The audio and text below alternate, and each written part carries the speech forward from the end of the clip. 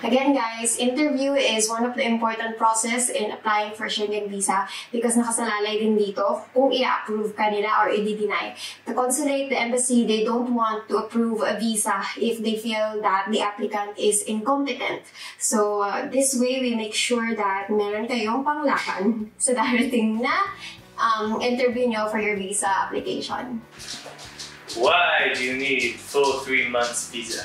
In answering this question, please be straightforward and alamin nyo kung ano ba talaga yung intention nyo. Know kung bakit kailangan nyo ng 3 months, 2 months, 72 days ng visa. And just mention yung interest nyo for the trip. And if ever man na kailangan na i-reschedule yung visa nyo or yung trip nyo, please show willingness to do so. So I need a full 3 months visa because I wanted to go to a lot of places. Rome, to Italy, to France, to Germany. I wanted to go to Latvia. So I needed 3 months to be able to travel to all those places. Are you married? What does your spouse do? And for how long have you been married? Are you married? So for this question, please guys, do memorize the date of your, when did you get married? Baka naman pag tinanong kayo ng consulate, hindi nyo alam kung ano yung date na nasa marriage certificate nyo. Again, please be mindful with your own documents. Memorize each date na nakalagay sa marriage certificate nyo, birthday ng husband nyo, birthday ng anak nyo, ng mother nyo, or like ng pinaka-major family. These are very important kasi hindi lang yung sagot yung titingnan nila is how you answer the question. Yes, sir, I'm married. So, my husband plays poker for a living. And we just got married recently. We got married on December 28, 2018, last year. Are you traveling with someone else other than your husband? Simple yes or no can be given. Sabihin nyo lang sa kanila if you're going to travel alone, then say no. And then if you're going to be traveling with any of your family member or your partner, promptly said yes. Yes, I will be traveling with my husband. Can you show me your bank statement? Pag tinanong nila sa inyo kung pwede ba nilang makita yung bank statement nyo, don't hesitate to show your bank statement. And guys, you know that it's one of the most important requirements pagdating sa application. So just give it to the consulate. Make sure that the bank statement is original and it has a stamp from the bank because they will not accept it if you just copy it from the internet or if that bank statement doesn't have a signature of approval from your bank. Sure, I have it here. I have everything here. Do you have health insurance for this journey? Simply say yes and show them your health insurance. Make sure na yung health insurance guys na kukuhanin nyo is valid to that country and it can cover areas in Schengen. And if you wanted to make sure kung valid ba yung health insurance nyo, there are lists most of the time dun sa website ng embassy kung ano yung mga health insurance na tinatanggap nila. Do you have a girlfriend or a boyfriend? With this question, answer frankly yes or no. If meron kayong boyfriend or girlfriend na nasa ibang bansa or nasa Pilipinas, just say yes or no. Hindi, if baka magtanong pa si consulate gano'n na kayo katagal ni boyfriend, nasan si boyfriend, anong ginagawa ni boyfriend o ni girlfriend, are you living together, planning to get married soon? I mean, pwedeng isang question lang ano, kung may boyfriend ka or girlfriend, but there are times they can dig deeper just to know your relationship with that person. Kasi guys, napansin ko, medyo sensitive pag meron kang partner or partner na European citizen, especially kung sila yung inviting person nyo or yung sponsor nyo. Do you have job leave approval from your employer? Once they ask you this, just show the leave approval na galing sa company nyo. If you're not working or if you have your own business, just simply tell them that you own a business and it's not a problem if you're going to the Schengen area for vacation since hawak nyo naman yung time nyo and meron namang mag-aasikaso ng business nyo if matuloy man kayo sa Europe. Yes sir, I do have my approval leave from work and with stamp and signature. How long have you worked for this company? answer this question by stating the years that you've been working in this specific company. If you will be able to remember yung date na nag-start kayong mag-work, that would be great. But if you cannot remember the exact date, just state the year and that would be fine. So, I've been working with this company for 3 years now. Do you have any children? If you have children, simply said yes, and please do make sure kung alamin nyo yung mga birthday na pagkakasunod-sunod ng mga anak nyo. I mean, syempre, they will see how precise yung answer nyo. I mean, it will not be good if dun pa lang kayo mag-iisip na, okay, si panganay ay December 24 ata. That's not acceptable, guys. If you're the parents, make sure to memorize the birthdays of your children and be familiar of the work that they do. Because again, embassy can dig deeper and they might ask you some personal question regarding your children. Do you have any family members living in the Schengen area?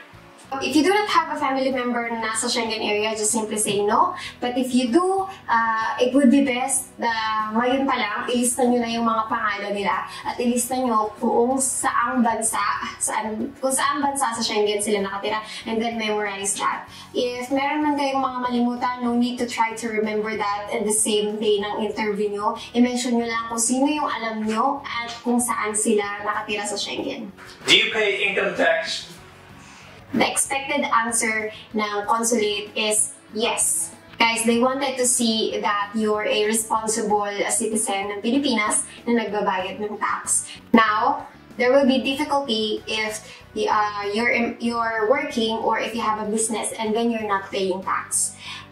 If, let's say, ngayong taon na to, you quit your job and you're working, let's say, at home, so wala ka nang binabayaran na tax for now, you can show yung ITR nyo kung kailan man yung pinaka-last na meron kayo. Basta ang kailangan nila is malaman na nagbabayad kayo ng tax or nagbayad kayo ng tax. If you said no or never ever kayo nagbayad ng tax, then it will build a lot of question. They will ask you why, they will ask you bakit hindi ka nag-register sa BIR, and it will be difficult to answer. That's something na mahirap i-explain sa kanila because they wanted to see that you are responsible. Have you booked the flight ticket?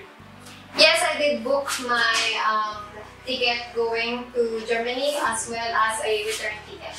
Just simply tell them if you reserve your ticket or if binili nyo na yung ticket, just honestly tell them. Have you ever traveled to other places? With this question, it would be best na tandaan nyo lahat ng bansa na pinuntahan nyo na. Mention if you're good at memorization, which you should be, try to remember the month or the month and year that you went to that place, to that country.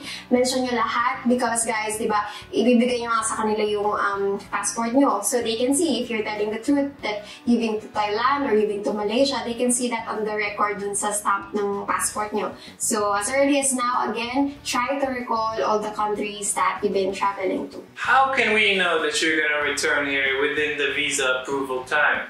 So, with this, you just simply mention the important relationship that you have sa home country nyo. If you're a student, tell them na kailangan mo talaga bumalik ng Pilipinas, of course, dahil may schooling kayo. If you have a business, tell them that you will go back to the Philippines because meron kayong business na nag-aantay, or if nagtatrabaho kayo, sabihin nyo syempre kailangan nyo bumalik sa trabaho after a certain period of time because you have a family to feed, you have a children to feed, so your children go to school. So, ipakita nyo sa kanila yung reason na bakit babalik kayo ng Pilipinas after nang ma-expire ng visa nyo. Kasi guys, yun yung pinakakailangan gusto nilang malaman eh. And yun yung isa sa mga requirements na napakahirap i-prove na babalik kayo ng Pilipinas. How long are you gonna stay in the Schengen area?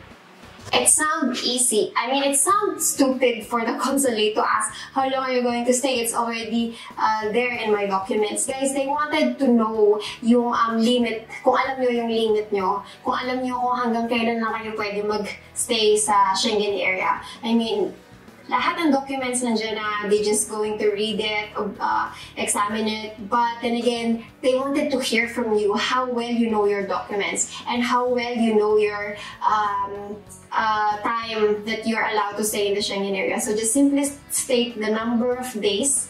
And it would be best if you would mention yung date ng flight nyo and yung date ng return nyo sa Pilipinas. Sir, I'm going to stay in the Schengen area for a total of 72 days, starting from January 28, 2019 up to March 25, 2019. How much is your salary and how much do you earn? With this, you just need to simply answer your net monthly salary if employer kayo, and if employee kayo, and if you own a business, you just mention your net earnings. And how many employees do you have? Now, you just need to simply answer how many employers you have. It much better if you will divide the girls from the boys. So you can just say, I have one boy and then 2 girls working on me. So, ganun lang siya kabilis. Is this going to be your first time in the Schengen area?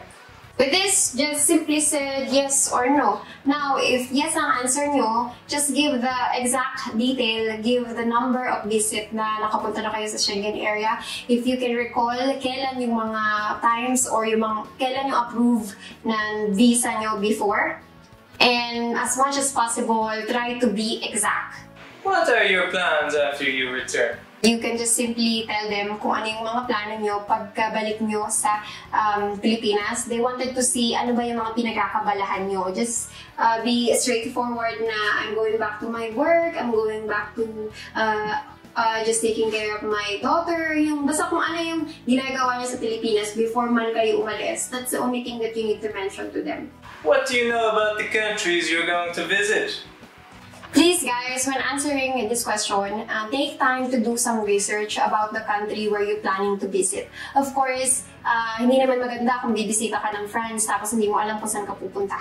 Or pupunta ka ng Germany and you don't even know any tourist area or famous tourist spot. I mean, kailangan nila malaman how well you know the place that you're going to go. And if you're really looking forward to go to a specific place, of course, you will do your itinerary, you will do your research, and you need to take responsibilities of yourself to be aware kung ano ba yung pupuntahan mong lugar talaga.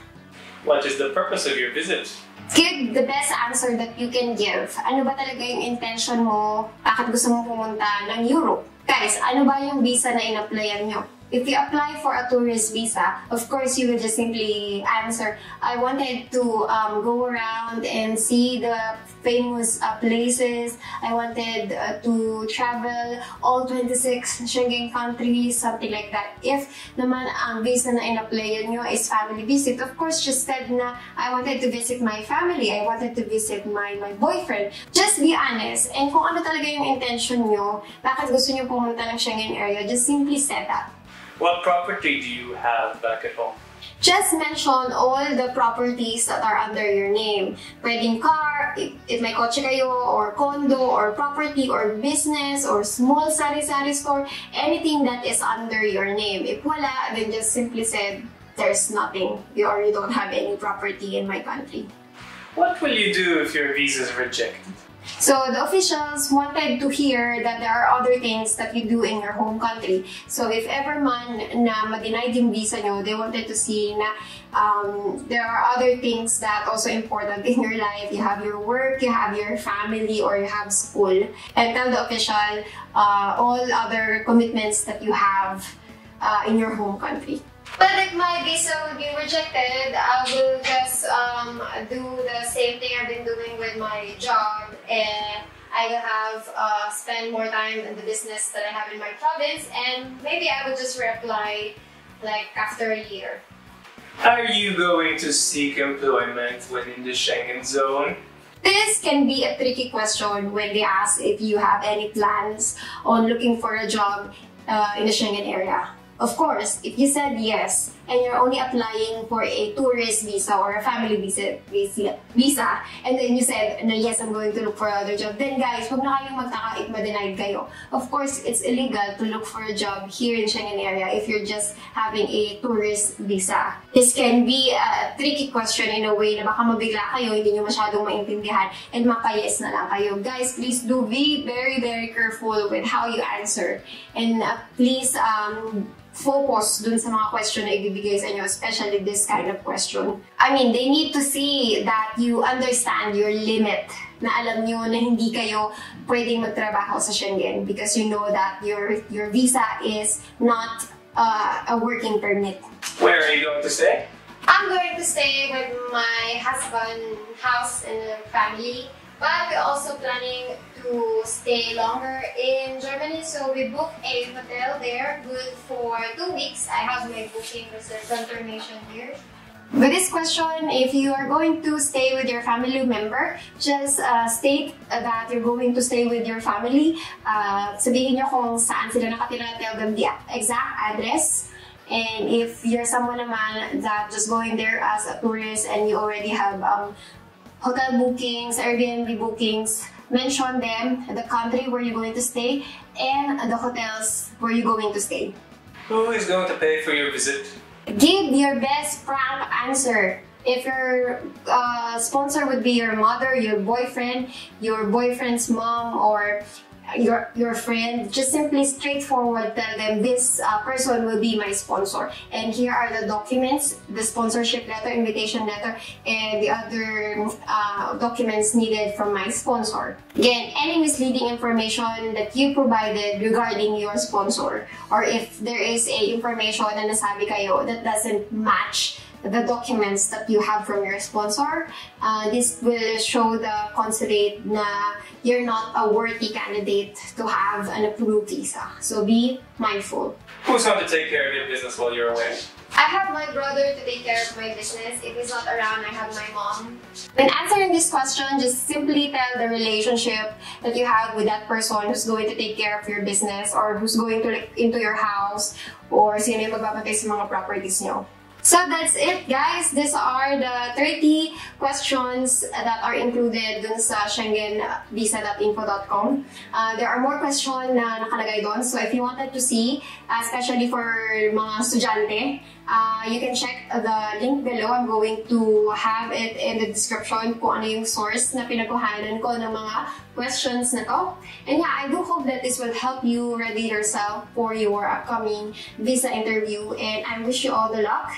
If there is anything confusing, or if you have further questions regarding your Schengen visa, feel free to ask me.